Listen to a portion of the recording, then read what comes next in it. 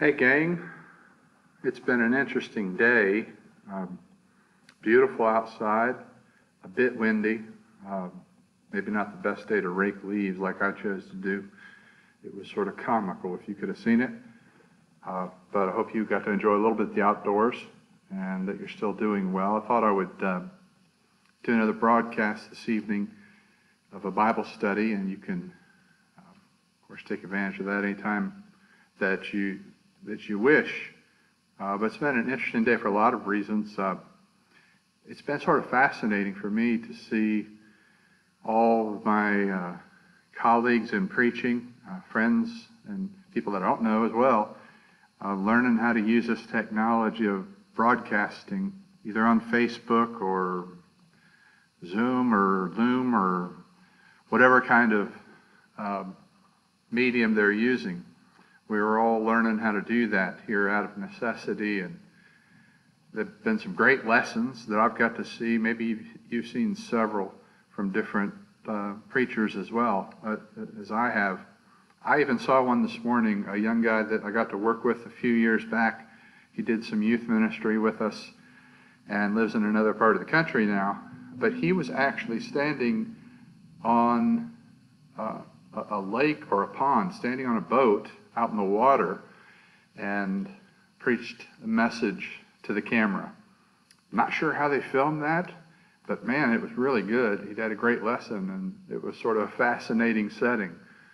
But we're very adaptable creatures, I guess, and it's been interesting seeing how we've adapted to our current situation. But again, we're looking forward to when we can get back to a little bit of normalcy, right? But anyway, this evening I want to ask you to turn with me to the book of Chronicles. Again, a book maybe that we don't open very often, but there's a story there that I thought might be a good study for us tonight, not necessarily related to our current situation. So many of our lessons and things have been based on that now, but this is a little bit different. Although there is a currency to it, because you may well realize that this is census year, and our government is wanting to count us. And so you've perhaps received mail either through postal service or maybe email asking you to fill out your census information. And that's not just a modern thing, but it's an ancient thing. So you'll remember that about the time that Jesus was born, there was a census taking place in the world. And then even more ancient than that, if we go back into the Old Testament period, there was a census that Moses took, and the one that we're going to talk about in this message as well. So these are ancient things, and we're still putting up with them now, just in a little bit different way. I've been told back through the years several times, either by teachers or parents or maybe coaches, Mark, act like you had some sense. And maybe that's something that you've been told as well. I had done something or said something that was senseless, and I was reminded of it promptly. We all do that at times. We act like we have no sense. And people in Scripture, of course, even great people, heroes, did that as well. And sometimes the consequences for them were quite steep, including what we're going to look at now. Did you realize that there was a time when God almost totally destroyed his people? And I'm not talking about the flood in the days of Noah. I'm talking about a time during the days of King David when an angel of the Lord stood above Jerusalem, the Bible says, with a flaming sword in his hand, ready to strike down David and everybody else who lived there. One of the reasons that we ought to love and appreciate the Bible And one of the reasons we can trust it is that it's so honest. It is, even about its greatest heroes, what we would call its greatest heroes, we get the full story. And we get the good and the bad of all these people. And David, of course, is one of the Bible's heroes. As we said in another message recently, he's known as a man after God's own heart. Jesus himself is referred to as the Son of David. But David had major problems, as we know, and he sinned grievously on more than one occasion. And these are recorded for us. You would think if the Bible was just a document of propaganda that such stories wouldn't be included, but they are. And we're referring here to more than just the terrible thing that happened with Bathsheba. And I want us to look here at one of these incidents tonight. It's in, again, 1 Chronicles chapter 21. If you take time to read 1 Chronicles, up to this point, there's a telling of many of the reasons that David was a great hero in Israel. The story is told of how he became king, how he won battle after battle. He was a great warrior. We realize and learn that he became an incredible leader in so many ways. But there was also times that he let God down. And there was this time when he really hurt the people of Israel by his action. And this recorded for us again in 21st chapter of 1 Chronicles. And I just want to read the first 7 verses of that chapter. It begins in an interesting way. It says, "Then Satan stood against Israel and incited David to number Israel. So David said to Joab and the commanders of the army, 'Go, number Israel from Beersheba to Dan, and bring me a report that I may know their number.' But Joab said, 'May the Lord add to his people 100 times as many as they are. Are they not, my lord the king, all of them my lord's servants? Why then should my lord require this? Why should it be a cause of guilt for Israel?' But the king's word prevailed against Joab. So Joab departed and went throughout all Israel and came back to Jerusalem. And Joab gave the sum of the numbering of the people to David. In all Israel there were 1,100,000 men who drew the sword, and in Judah 470,000 who drew the sword. But he did not include Levi and Benjamin in the numbering, for the king's command was abhorrent to Joab. But God was displeased with this thing, and he struck Israel." This was, again, one of David's senseless moments, the time that he took a census, an ill-advised census, a senseless census, if you can say that. Now, as we look at this, I think we realize that this wasn't some snap decision out of the clear blue that David made. This was something that had been building in him for a while, for, I imagine, a long time. And the final expression of the sin was this census of Israel that he took. And as a result of this, God almost wiped the people out completely. All begins here in the first verse, 1 Chronicles 21. Who's behind all this? Well, it's interesting that Satan is named. You know that Satan is only explicitly mentioned a handful of times in the Old Testament. He's mentioned in Genesis chapter 3. You remember the serpent tempts Adam and Eve toward the first sin.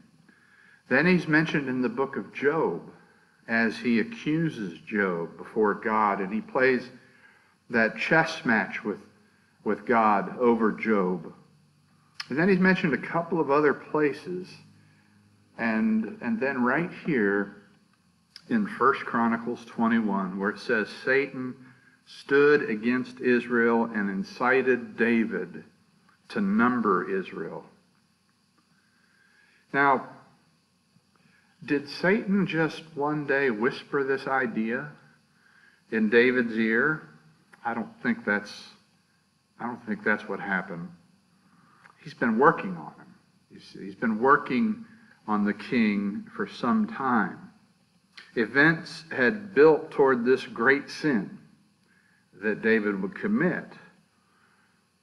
And you read the chapters leading up to this one in 1 Chronicles, and again, you see this great listing of all the exploits of David, all his victories, all his mighty soldiers, how his kingdom was growing by leaps and bounds, mostly at the point of a sword, frankly. And Satan took all those successes that David had and used them against David in this particular incident. The Bible reveals a lot of things that Satan does to entice people to sin. You know, he tempts them. He tries to take captive their will. He tries to hinder us in our work for God. He will harass us. In one place, Scripture describes it as sifting. He sifts us. He tries to get us to blaspheme. He tries to trick us. He tries to blind us. And then here in 1 Chronicles 21, we see another thing that Satan tries to do to people, and that is to provoke or incite us to do something. You see, it's not just that he tries to get us to quit doing good things. Sometimes he tries to get us to do something that's not right, to do something wrong. He provokes us to sin. And that's what he did to David in this particular case over a period of time, I believe. How did he do it? And what was this terrible sin? I mean, how could a census, calling for a census, be a sin? After all, there are other times where God calls for his people to be counted. He calls for a census. One time they're at Mount Sinai, and God told Moses to count the people, to number the people. We've got an entire book in the Bible called Numbers, which records the results of that census in part. Well, what's the problem here? There's some clues in the text. If you look again at verse 5 that we read, let's just hear that again. It says, "And Joab gave the sum of the numbering of the people to David. In all Israel there were 1,100,000 men who drew the sword, and in Judah 470,000 men who drew the sword." Now notice a couple of things in that verse, in its details. First, notice who it is that's given the responsibility of doing the census, of actually doing the counting. It's Joab. Who's Joab? Well, Joab is the commander of the army. That's important. Second, notice who it is that's counted. The text says that Joab counted men who drew the sword. They counted, in other words, the men who were able to fight in battle. And as far as we know, that's all they counted. Now remember, again, who David is. David's the guy who took on the giant Goliath. He took on the armies of the Philistines with just a sling and a few small stones when he was a little boy. David is the guy who has lived by faith his whole life. He's a poet, a singer. He's the sweet psalmist of Israel. He's the guy who wrote this in Psalm 20, verse 7. Think of this verse in light of what we're studying this evening. Psalm 20, verse 7, David wrote, "Some trust in chariots and some in horses, but we trust in the name of the Lord our God." But when we read this here in 1 Chronicles, it sure sounds like David is beginning to trust in military might, doesn't it? David and the nation of Israel had been lulled into trusting in their own strength and their own military prowess. And they've been lulled into that way of thinking by Satan.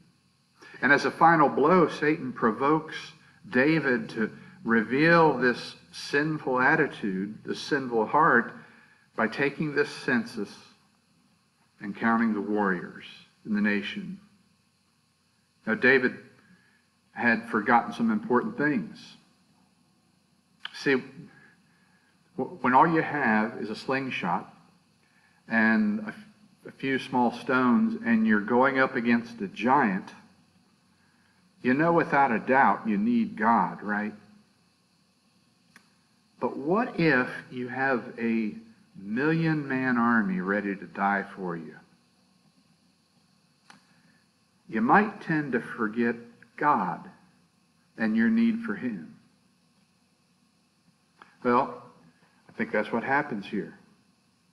But David is about to be reminded of God in a mighty way. God sends a pestilence, whatever it was, on Israel. And just like that, David lost 70,000 of those soldiers that he was trusting in. And God also sent his destroying angel to the city of Jerusalem to wipe it out. The city of David, about to be annihilated, and only at the last minute is that disaster averted. If you read on from where we read the rest of chapter 21, you get the rest of those details of what happens. David and Israel had grown overconfident. They had begun to forget God as their power. They had perhaps grown over-aggressive, ready to start a new war campaign without God's blessing. But God puts a stop to that. And He does so real fast and with incredible power. You know, I think Satan will tempt us today in a similar way. When we have success, when we have victories, whatever they might be, when we begin to wallow in God's blessings, it's all too easy for us to begin to rely on ourselves and forget about God. And our world encourages this. You know, in the business world, in the world of politics, even sports, who is the one that is most praised and most admired in those realms in our world? It's the one who gets ahead. It's the one who perhaps is most popular, the one who is most aggressive, most confident. And it can really come to us, too. It can come into the church. In God's kingdom, you know, we're tempted to think as a church, look at all we've done. Look at the people who come. Look at our good works. And we're tempted to think that our plans and our strategies and the way we do things is the reason that we have success. We need to remember that any success we have comes from the hand of God. Every good gift comes from Him. It's not something we achieve. It's His blessing to us. And so in all things, He gets the praise. He gets the honor. He gets the glory. And not you, not me, not even us. Our job is to glorify God.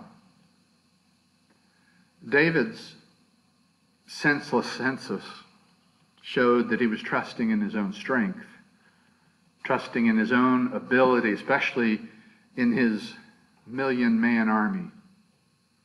And he would learn. He would learn the lesson of Jeremiah chapter 9, verses 23 and 24. It says there, "Thus says the Lord, let not the wise man boast in his wisdom. Let not the mighty man boast in his might. Let not the rich man boast in his riches, but let him who boasts boast in this, that he understand and knows me, that I am the Lord who practices steadfast love, justice, and righteousness in the earth. For in these things I delight, declares the Lord." You might remember Paul writing in the New Testament that the only thing he would boast in was his own weakness and the cross of Jesus Christ, because that's where the power is. Now, when we get this lesson as an individual, when we get this lesson as a church, it opens us up once again to the incredible blessings of God.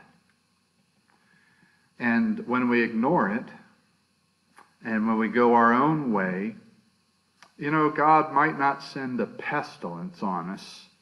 He might not send an avenging angel with a flaming sword, but he might withhold his blessing.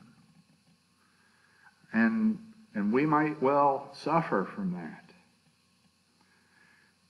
If you think about the time that the church was its strongest, when was that? In the history of the church was its strongest in its greatest days of numerical weakness, when it was persecuted, when it was in danger of being exterminated. And it was at its greatest at that time because it trusted God most at that time. And it was later, after the time of the New Testament, when it fell into the darkness of apostasy, as it converted emperors and actually began to claim emperors, leaders of the empire, as its leaders, and the church began to gain worldly power. That's when it fell. Think of the early days of our own movement, the Restoration movement in America. In those early days, it was just a few faithful people with a vision and just a scattering of small churches, but it really became the most influential movement of its time. Where are we now? Well, the answer to that depends a lot on whether or not we have heeded the lesson of David here, the lesson that David learned as told here in 1 Chronicles 21. Let's keep that in mind individually and as a church body, so we can really experience and enjoy the full blessing of God in our work. Thank you for listening tonight. Hope this is a challenge to you and something that will build your faith in coming days. Hope you have a great week and that God will continue to give us opportunities to serve Him in whatever form they come and that we'll take them. May God bless your family.